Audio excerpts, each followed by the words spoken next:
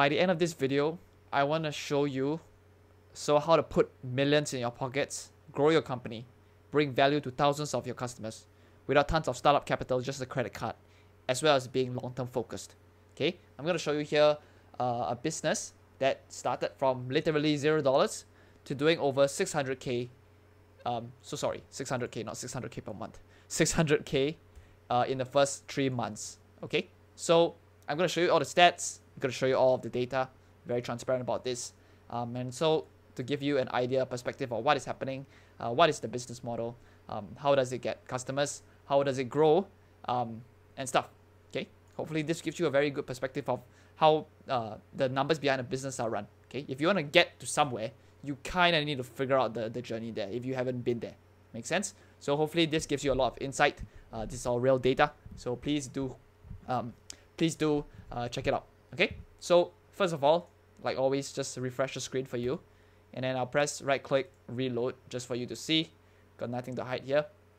Okay, so this account, this business right here, is running on Shopify, although it's an info product. Okay, so I mean today was a really good day, just because there were like email blasts coming out, and then there's like a sale, but don't look at today. Okay, look at the prior months. Okay, so let's start off from June 1st all the way to now it's November 13th, right?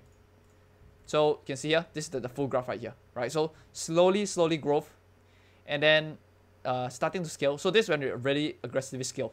The reason why is because the message was resonating. At this point, I'm not sure why, but like Facebook, they kind of rejected that copy one, right? And then you kind of have to pivot at the same time. Okay, and then this was moving up, a very good momentum here as well, and then another sale email here. So we build up, ramp up momentum, ramp up traffic, and then the sale email comes, right? However, at this point, because it's close to the election period, so Facebook is very wonky sometimes. So the politics and stuff a bit affected the account, you know. Although there's literally no relevance to politics whatsoever. So Facebook is just Facebook, so that one you kind of have to deal with it. And now it's slowly coming back, the ramp back up again. Okay, so I think because in November that we haven't gone through the full month yet, I'll just show you in October itself. I kind of had our best month as well, so doing over 200k in sales. So that was a good month. Yeah, and that's basically it for the Shopify side. Okay, so I'm gonna show you here as well. This is the Google account. So we're doing Google search. Yeah, literally just search campaigns. It's not doing great at the moment, just because most of the traffic comes from Facebook first, and then we try to diversify the traffic source. But in this case, we're still trying to tweak and optimize. Not really great, honestly. But you can see I spent over $1,000, $1,500 here. Okay. Then for Ads Manager, we have it split between 2 advertising accounts. So the main one here, you can see spent over 100k, 99k, and then got back 420. So I'm going to talk about that later on in the presentation, but just to show you, is 4.22 is actually more like 6. Okay, so this is our first ad account. When the election season was finished, there was like a big system worldwide ban of ad accounts, something like that. Okay, and so like we had no choice but to create another ad account basically, and it kind of like flagged the first account. So like performance on the first account started dipping massively for some reason after the Facebook's error, right? That their worldwide ban, whatever, the error, something like that. Then so we had to come up with this new account, and somehow this new account is doing better than the first one. Okay, so now it's just ramping up spend, and then the spend is opening up now. But you can see these are just 2 different accounts. Okay, on the back end you can see here as well. This is Klaviyo. Klaviyo is an email marketing software, and so last 30 days over $300,000 in sales, 15% coming from Klaviyo. So very healthy numbers. Just probably need to ramp up the Klaviyo so that there's more profit on the back end. But yeah, this business is healthy. It's generating customers, and yeah. Okay, so I want to go to my presentation now to show you a couple of things that I've learned. Then and also, so this is, I would say it's an advanced video. Okay, this is an advanced video. So yeah, so I'm not trying to put like crazy claims here, but seriously, if you know how to do this, you can put millions in your pocket, especially if you're long-term focused, because this was achieved in 3 months. So I'm not even giving a full year perspective on what this business can do. So imagine you had a full year's worth. This is a really healthy business, especially if you want to get wealthy, right? Wealthy, not rich, wealthy for yourself, right? If you know how to do this, you can run advertising profitably. You can grow your company very fast. You can make a lot of money in a very short amount of time. And yeah, you can really build wealth for yourself. Okay, so I'm going to show you here. So this is an info product. Info product is basically a course. This is not in the business niche. By the way, this is not me, this is my client, right? It's not in the business niche. So it's not about making money online or whatever, you know? Okay, so you can see here the ad spend. So the first ad account I'll show you was 99, and then the second account is here, and then we spent 1,500 on Google as well. So the total ad spend for this is 100 so far, and the revenue brought back, you can see here clearly, right? Sorry, yeah, I mean you saw the 600 just now, but yeah, okay, and then the total is here. So in terms of free cash flow, this business is healthy, and this is literally in the first 3 months already, okay. And because it's an info product, there is not much cost to it. So there's actually a physical product part of it, a side of it as well, but I'm gonna explain that later. But basically, free cash flow is around 500k, which is like insane. It's really insane. Okay, so that's why I say really you can put millions in your pockets if you know how to do this. Okay, so I'll give you more context here. Okay, so this is US entirely. So the market here is US, and even though we're selling on Shopify, it's an info product. So the cost, the stuff is hosted on Shopify. That's why you are seeing the Shopify dashboard. Okay, and on the front end there's info, and then on the back end is selling physical products. So it's I'm going to talk about why this is advantageous in the funnel as well. But basically the price point is $700. It's actually the highest in the market. Okay, the issue with pricing is that if you price high, it means you need to show more value, right? Which means the marketing needs to be spot on. To be able to charge that amount and like people still pay, you need to be really good at value proposition and the marketing side of it, right? So just keep that in mind. If you want to price high, you need to provide more value. It's as simple as that, right? So you can see here, I want to talk about the bully method for a while because I think perhaps you might use this, you might not. Perhaps it's the first time you're even hearing it. But right, so even though, like I said before, even though our product right here is priced higher than competitors, right? It means on the marketing side, you should be able to justify more value. Otherwise, they will buy from someone else, right? Makes sense, right? However, if you can do this, right, you should try manual bids. So manual bid is just basically an option in Facebook where you force, for example, $1,000 per day manual bid, right? And then you force everyone in the marketplace to get on your level, or their CPM is going to be through the roof, right? So it's a very aggressive form of like forcing other competitors in the space, right? You put a very, very unreasonable budget up, and then because they cannot compete with their budget, so Facebook gives you all the impressions. That's what bully method is, basically, okay? And you can use manual bid for that. So I mean, yeah, okay. Some advice on high ticket products in general. For the testing phase, it's actually very painful because the product price is so high, right? The cost of acquisition is actually high sometimes. So sometimes you like assessing some campaigns, and on testing mode, you can spend like $300 to $600 without even getting a purchase. So imagine you spend $600 on ad set, you don't get a single purchase. That's like your heart burns, you know.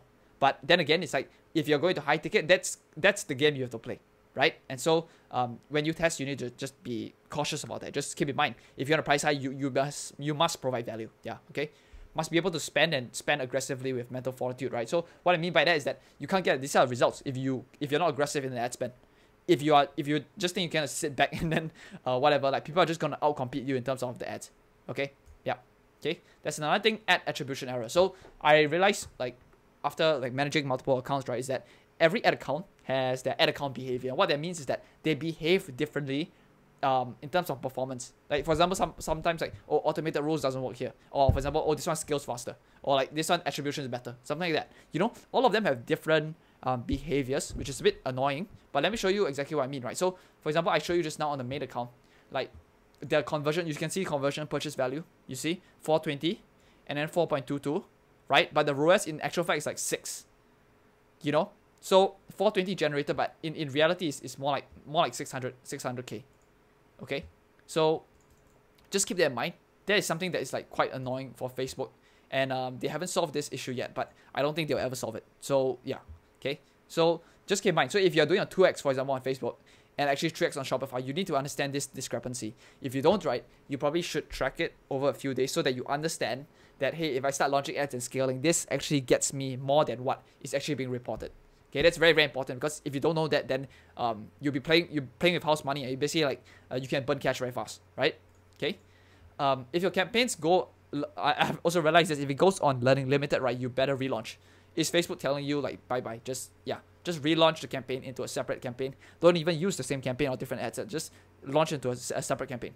Otherwise, the performance, right? Facebook will just throttle it all the way, and then like you'll be wondering like, oh my goodness, over the last 7 days, why is it so bad? Just turn off, just relaunch. Yeah.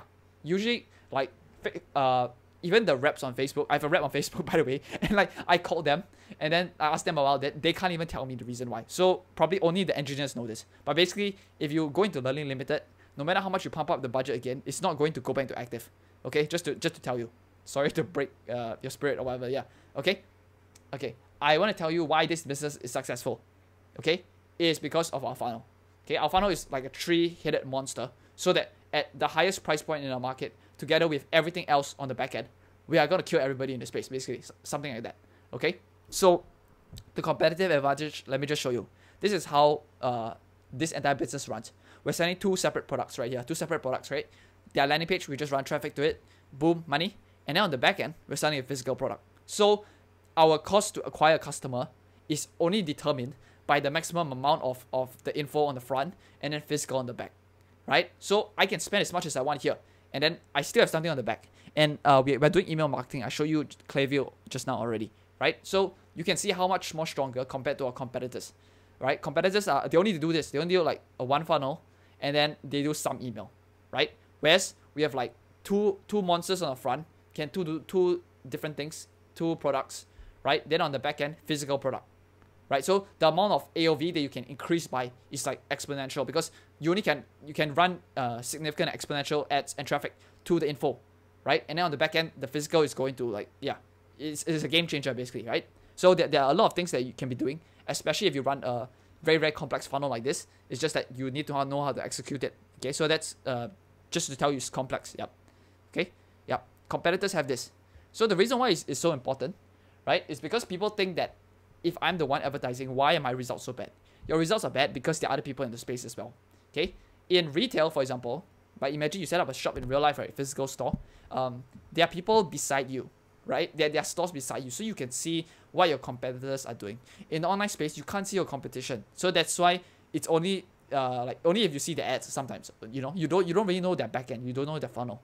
Okay, I'm telling you the funnel right now. Okay, yeah, okay. So you must always keep this in mind. So you're not the only one competing in the space. There are customers to sell to. There's competition. So if your funnel is not as strong as other people, obviously your returns are not going to be as good as ours, right? Something like that. Okay. So this is what hopefully you can learn from this video. Okay, and then you can take away from this video, right? So basically, how I always see things is like you look at things in structures and systems, right? So your entire business is a system. Okay. So for marketing, right, in general, just marketing, sales, what are the levers you can pull, right? So I'm pretty sure if you are watching this right now to this point, you're the CEO or something, or the decision maker at least, right? Someone running the campaign or whatever, right? You can make decisions on how you want to play things out, right? So you got a funnel right here, right? So what can we pull? Can we make the landing page better? Can our copy be better? So copy can be everything from the words on the landing page. Have you split tested multiple landing pages? You probably have not. Have you split tested multiple angles, right? Angles are super important, right? Have you tried different price points? Can you increase price? Price is a very big lever you can pull, because overnight, if you want to make 200% more money, just increase the price, But obviously, you need to provide more value and justify the value with that. But yeah, price is a very big lever, and people don't understand this. Okay, the more I can spend to acquire the customer, I usually win, because I have a 3-headed monster, right? So I can just boom, boom, boom, and then fire. Whereas the competitors just pew, pew, pew. I'm sorry. Okay, yeah, but yeah, basically price. Okay, then creative. Creative is very subjective, right? Because it's really dependent on whether you can do videos or photo, right? Usually, if you are doing like photo creative and then really long copy and stuff like that, that's great and all, right? But can you create a video element to it? Because usually video ads, right? If you put that in, the competitive advantage is that your CPMs generally lower, your cost per click usually lower, okay? And engagement with the brand is imprinted more into the customer before they go into the purchase, into the funnel, right? So people don't understand this because it's like they look at data and da. But imagine yourself, right? You are scrolling through Instagram and then you see a video first, and then it kind of primes you, right? The guy Jeremy Haynes, right? He always says they prime you into the state of buying before the actual sale, right? So creative is a very powerful way of doing things as well, and that's something you can play around with. Okay, and lastly, obviously, back end follow up. This is the thing that people don't do at all. They don't do. Trust me. I work with so many people and I see the back end of the businesses is literally non-existent, right? So imagine your ads and like marketing, the front end, the paid traffic side of things, right, is very strong. Sorry, it's not strong, but your back end is solid. You're still going to win in the long term because you understand that front end traffic is like acquisition, back end is profit, right? So you must build out your email flows. You must build out your retargeting sequences. These are things that are very, very low hanging fruit, very easy to do activities to generate high ROI. Okay, so these are generally the 5 things that I see that people often mistake. Okay, let me just tell you. Okay, if your ads are not profitable, it's your copy. It's 100% your copy because you're probably selling the wrong message to the wrong audience. It's either these two lah, right? So you're selling them wrongly because they're not resonating with their message, or the audience couldn't care less. So you are selling to the wrong people. Okay, price is generally not the issue because if your return is not good, price is never issue. It's how much value you can bring. Okay, so don't think that I should decrease the price. You should never decrease price. You should always maintain or go up market. Going up market will allow you to have more margin to play with so that you can spend more to acquire the customer. It's like as simple as that, right? Creative is subjective because it takes time, and people often think that they need to be some professional film set. Like this camera, I mean I did photography last time, but basically this camera, I'm sitting in my room. I have one light box here, and generally a lot of the converting ads that we create for our clients, right? They're all shot on iPhone. They're literally shot on iPhone, and no microphone, no fancy setup, no nothing. Okay, so just keep that in mind. And lastly, backend follow-up. So backend follow-up, like I said, email plus retargeting. Why people don't do email? Because it's incredibly boring. Okay, just to tell you, I actually created a YouTube video on Klaviyo on how to do it as well, and people do watch it, but they don't implement, right? They don't implement because they don't understand the return that it gets. That's all, right? If you know something good is going to get a return, you're going to do it, right? But if you're unaware of things that you don't know, obviously you're not going to do it. Okay, so backend follow-up is just as important, right? And yeah, okay, so hopefully look at your business at this situation, at this current point in time. What are the levers you can pull? Okay, and obviously, I mean, hopefully this gives you some sort of framework or whatever it is, but every single time just come back to this.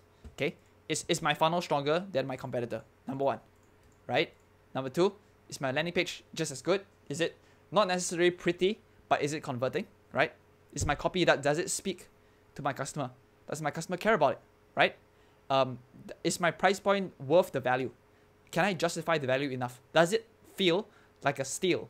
Like if someone sees that and like, hey, that's a steal, I'm gonna buy it, it's underpriced, man. Yeah, you know what I mean?